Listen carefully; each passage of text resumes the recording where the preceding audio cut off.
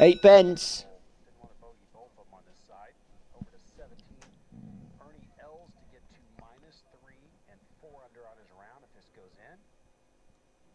And away and racing here. 5 missed the break completely. Early stages, 2 leads up from 4 and 6, followed by 1, 5 and 3.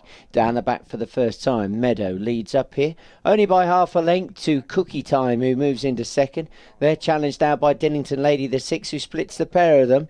And at the early stage of the contest, 6 to short price favourites hit the front. Circuit to go here at Romford, and it's still Dinnington Lady with the advantage, and has gone on by 3 lengths now to the 2 Meadow. They're followed out wide by 4, who's still trying to stay on Cookie Time. Salaka's Dreams has made a place or 2, but Dinnington Lady is clear as they come round the final 2 turns. The short price favourites in front off the final bend and won't be caught from there. 6 wins it well, stays on strongly. 6-2-1. Dinnington Lady beats Meadow and Salaka's Dream.